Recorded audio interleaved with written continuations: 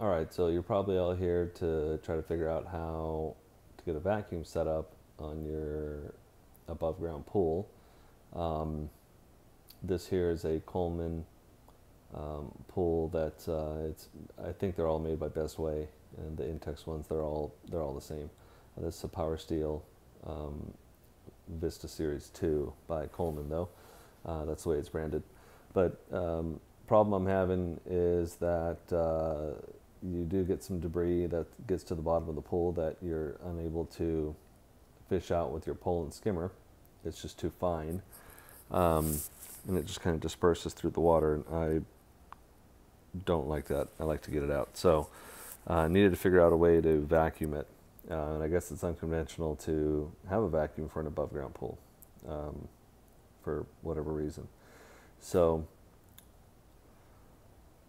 so what we have here, we have two B inlets. I don't have a plunger valve on my inlets, but I've ordered one. And we have one outlet, which is the A port on the pool. I've upgraded my pool filter to an Intex 16-inch sand filter. Highly recommend that you all do that. So these here are actually stoppers. They go in this way towards the B, towards the wall, towards the inlet, and it stops water from rushing into the actual lines while you're maintaining your filter or your pump. So I won't be needing those today. These are the B inlets covers. They're supposed to catch debris before they get into the actual filter itself, or to the pump itself.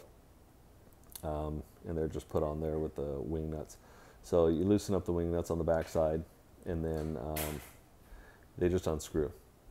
And you'll see right now why I had to figure out a way how to get these on here a separate way.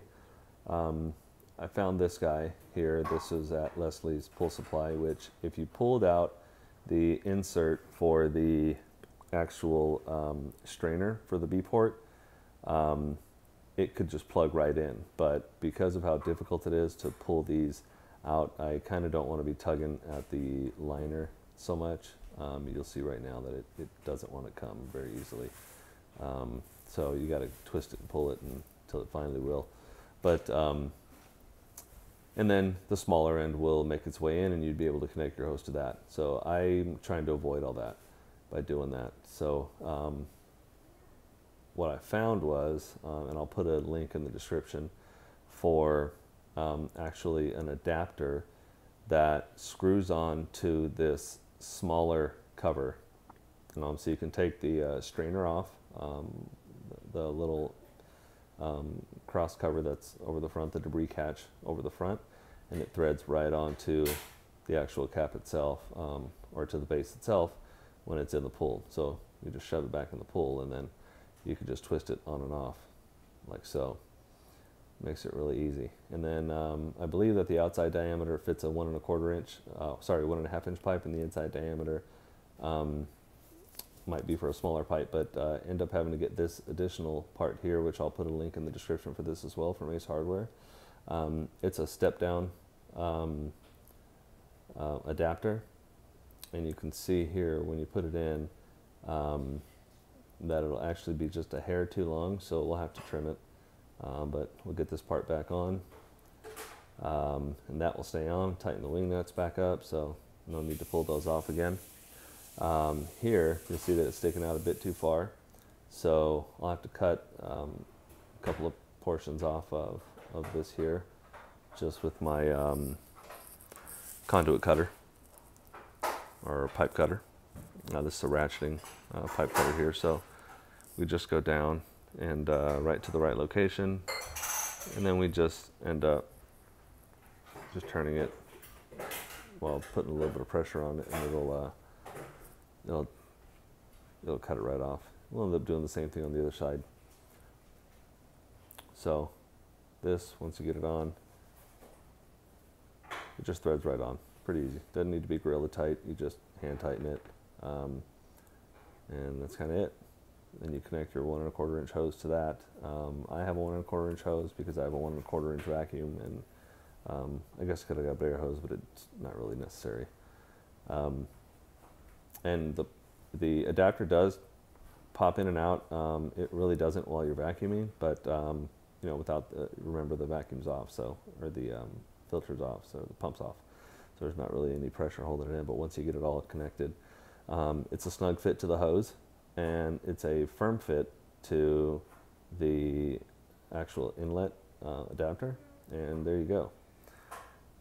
And you'll see here, we'll just connect the actual vacuum head to the hose here, and that's pretty much it. That's both ends of it. So make sure that before you actually start vacuuming, take the air out, do yourself a favor and take the air out of the hose. Just hold one side to the outlet, to the A port, and all the water that's coming out, circulating out of your filter, will it'll be forced through the hose, and you'll see there, once you get water out, you pretty much, you got all the air out, so you'd be good to go after that. Just turn the pump off, go back and unscrew the actual the debris catch over the B inlet, get any remaining air out to the end of the hose, thread on the actual adapter, and then once you get that threaded on, then just go ahead and